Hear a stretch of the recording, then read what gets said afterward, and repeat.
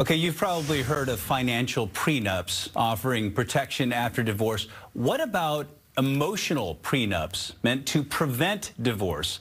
A research psychologist claims that an emotional prenup may be the key to lasting marriages, and she joins us joins us live with more insight. Dr. Frida Birnbaum is here with us this morning. Good morning to you. Thank you so much. All right, so let's baseline it here. What is an emotional prenup?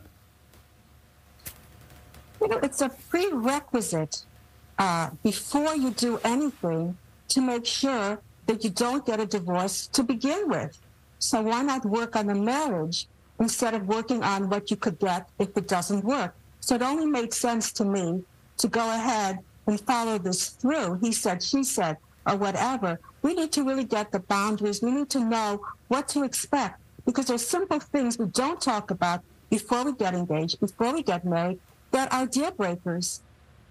Absolutely. So, I mean, anybody that enters into marriage realizes really quickly that it is work. So how would we actually write up an emotional prenup just like Yes. we would a financial one?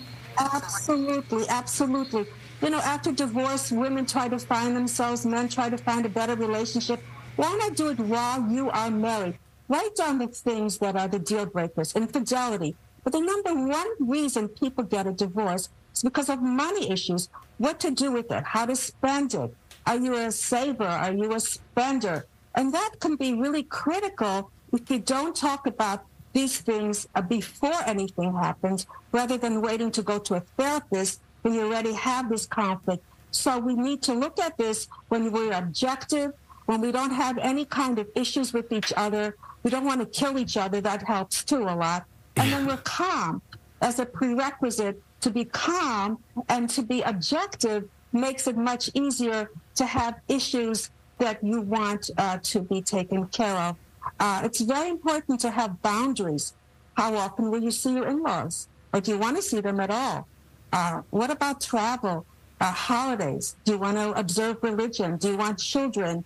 We can go on and on. You can make your own contract as well. Are you a dirty fighter? Do you bring in-laws or history into this picture?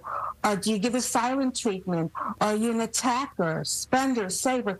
All these things that come into relationships that we're not prepared for, and those are the things that get us in trouble. I imagine some pre-marriage counseling would be helpful in pinpointing some of these issues that you're talking about here. But at the same time, how can this prevent divorce? And do you have evidence that it actually works? Yes, I do have evidence. You know, if you listen to your partner, if there's somebody who's willing to compromise and leave your ego at the door, don't worry about who's right or wrong. What has the best effect? You're in a relationship. This is not about your own narcissism anymore.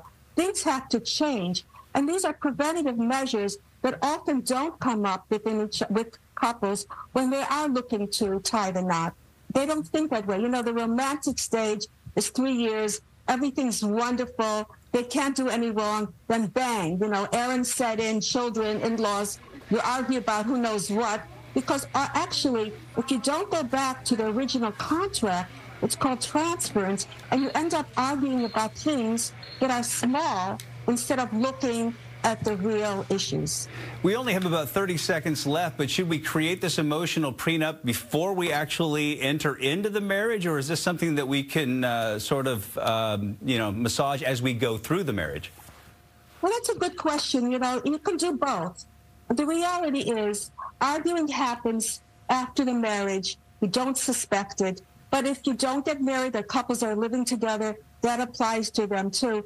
But it's worth knowing that with all the work, and marriage is work, I've been married a long time to the same person, I have to guarantee you it is work. But you have to know that people who are married actually live longer and they're happier. So with all that we're talking about, all this tension, there is something that happens to you as a result of feeling a support system, of feeling security, feeling that the other person knows you no matter what you go through, because there's much more depth in the relationship as the relationship goes on, even if there's more conflict that you have to work on. Dr. Frida Birnbaum, thanks for your time. We appreciate it. My pleasure. Thank you so much. Okay.